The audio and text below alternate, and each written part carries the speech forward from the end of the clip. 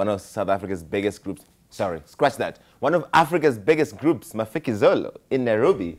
Hi. Welcome to Nairobi. Thank you. How are you guys doing? We're doing great. We're very excited to be back in Nairobi. Nairobi loves you so much. You guys come here a few times, and every time. This time at the Koroga Festival, it sold out 10 days before the actual event.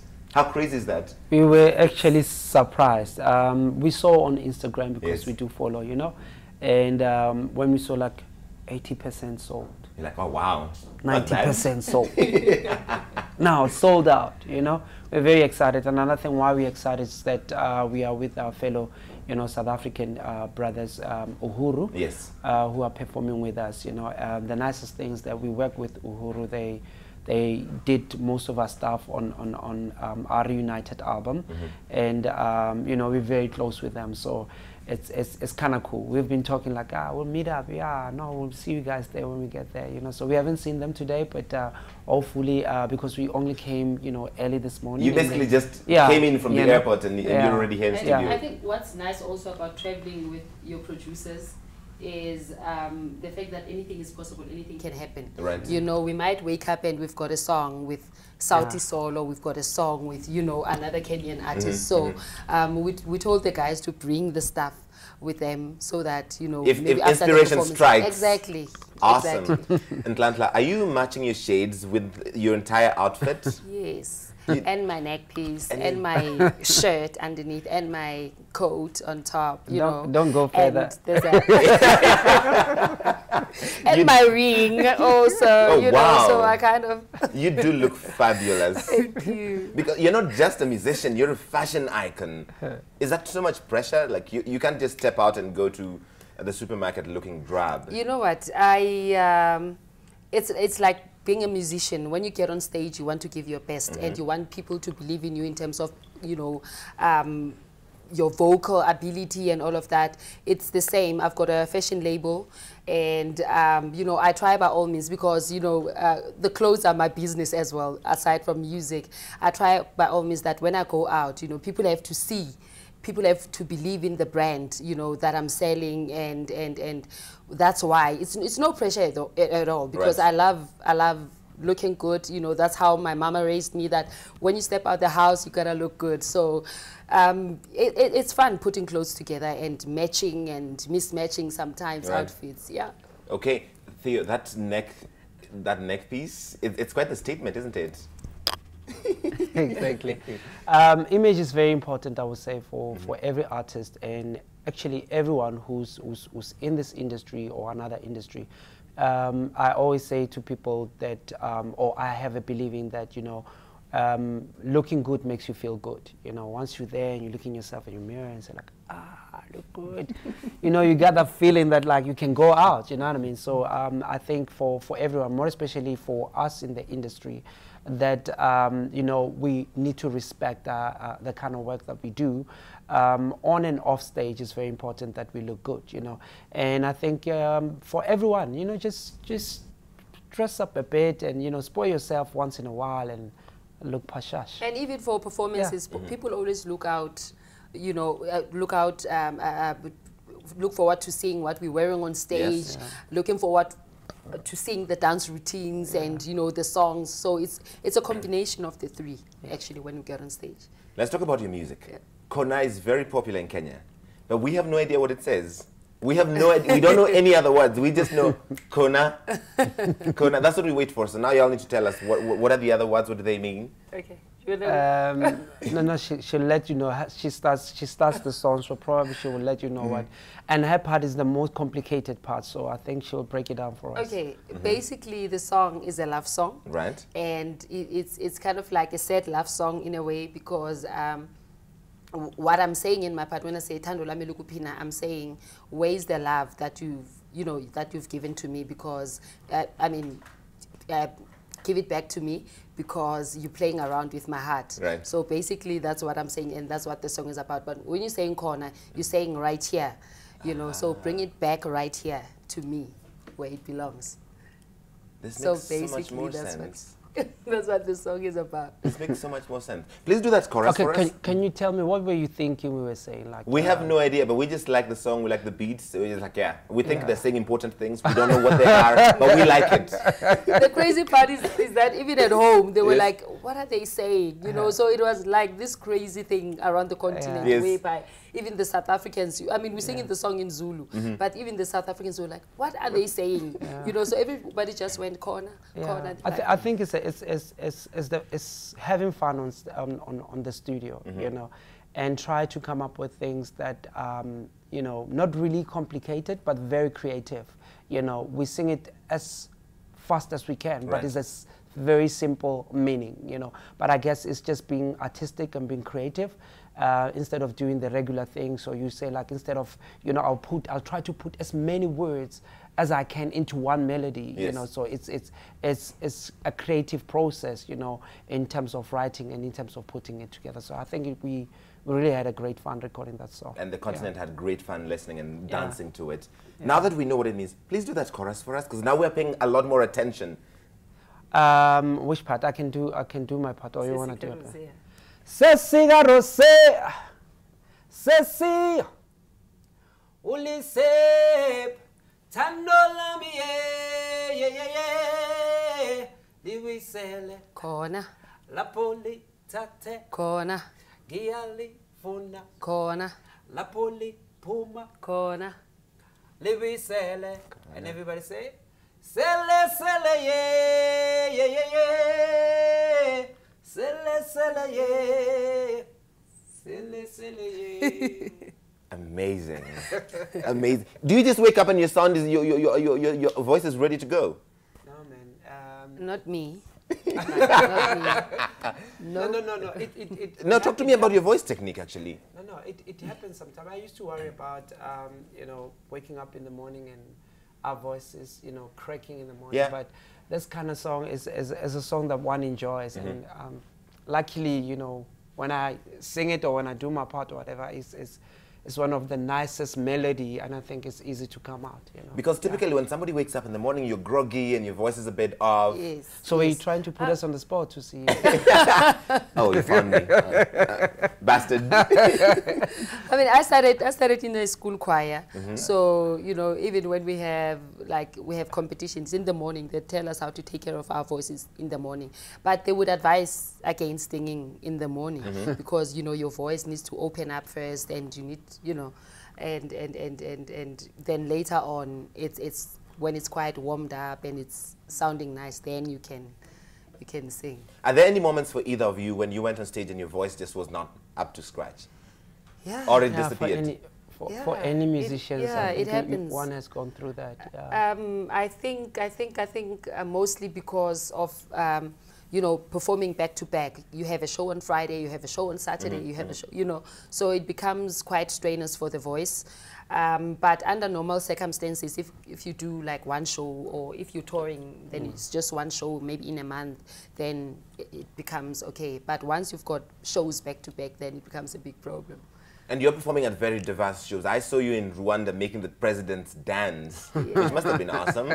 Oh, that was at the African Oh, Union. yeah, that was, and you know, even after, people were saying like, our president is one of the stiffest presidents you can ever get. Zuma. He does not dance. He does not, you know, he does not, you know, the Rwandan president. They just said he's like that kind of a person, and they were all so surprised that, you know, he actually stood up and yes, came up. I was surprised looking at President Paul Kagame. Is like, oh wow, that's Paul Kagame dancing. Yeah, I would say we are truly, you know, I would say highly favored and blessed that, you know, our music has touched, you know, so many people, even people in, you know, high profile, you know, presidents, you know, and we feel very honored, you know, as Mafikizolo, that, you know, our music is not only known where we stay in South Africa, but in the continent.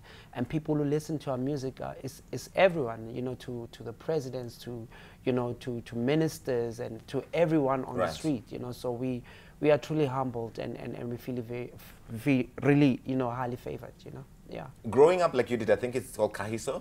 Kagiso, yes. Kagiso? Kagiso. Yeah. Kagiso. Yeah. Yeah. I almost did you imagine that you'd be this guy, you'd be these people who are making the continent dance, your music is heard all over the place, performing abroad even? You know what? I don't think so. I don't think we. You on the cover of Forbes Woman. I saw that. Congratulations. Yes, thank you, thank you. I don't think we did. We knew that we wanted to be on TV and we wanted to sing, and you know, but we never thought beyond that, beyond being like stars in our own country. You know, looking up to people like Brenda Fassie, and that's all we ever wanted to be.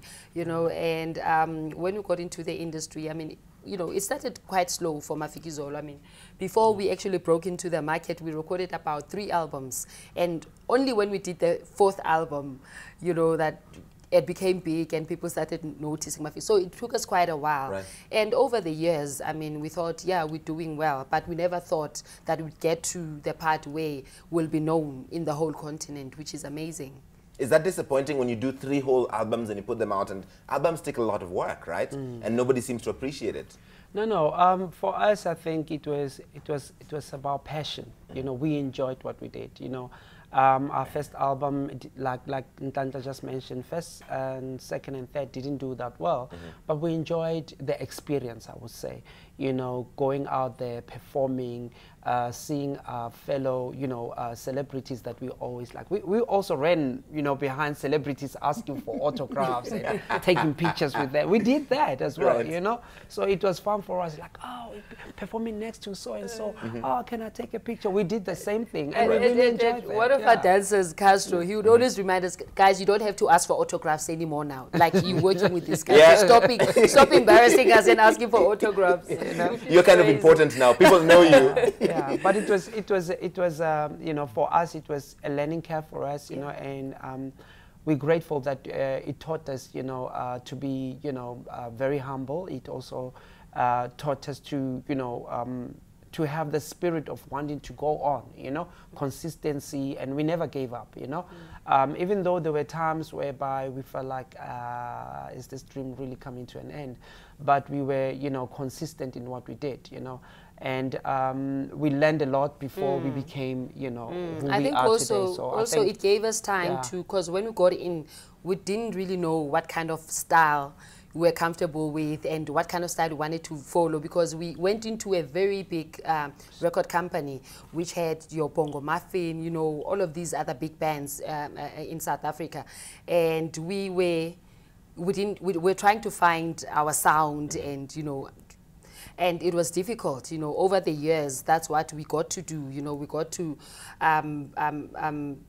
learn about, you know, kinds of music and kind of like find ourselves in terms of the sound and the image that we wanted to take, because like Theo said, you know, we believe that image also plays a very important role. And when we came out, we did that 1950s sound, your Marabi sound, and that's when, you know, I think when people started taking notice and, you know, separating us from the other band, and it kind of like made us unique within the stable that had so many big names. Yeah. Okay. What do you advise usually for people who want to come into the music industry and they perhaps hope to be overnight successes? You show up, your first album, your first single, and you're a big deal. Okay. You're booking shows, you're doing all of these things. I think everybody wants that. Everybody wants to go in there and be successful. But it doesn't happen to everyone. You know, sometimes it happens to other people. They just, I wouldn't know to say whether fortunate or not, but with their first single, they make it, you know. But then, you know, then they face challenges because they never, you know, really experienced the challenges, you know, of not being successful. You know, they just went into it and they became successful. Then after that, the challenges that they never experienced. Whereas with the other people, you know, who really had a difficulty in getting that, they will learn the experience before they get successful. So I would just say it's patience. You know, I think patience, consistency, and always trying to be creative. But the most important thing is always try to be unique. Look for the gap. You know, don't try to do what everybody else is doing. Just try to come up with something that is different, that everyone is not doing, and be creative. And then you'll be, you know, you'll be outstanding. You know, so I would just say it's a question of you know, consistency and being patient and be original. Your advice Also, for upcoming musicians? I think also passion plays a very important role. Once you're passionate about something, you don't even see that, you know, you've been doing something year after year, and you know, you don't even realize you're not making it. In your head, it's like, I'm doing this, you know, and that's because you've got passion for something. But if you want to, you know, go into the music industry or any other industry for the wrong reasons, then, you know, once something doesn't happen the way you want to, then you're going to go out, go look for something else. If it doesn't happen there, you're going to go, so you'll end up being all over.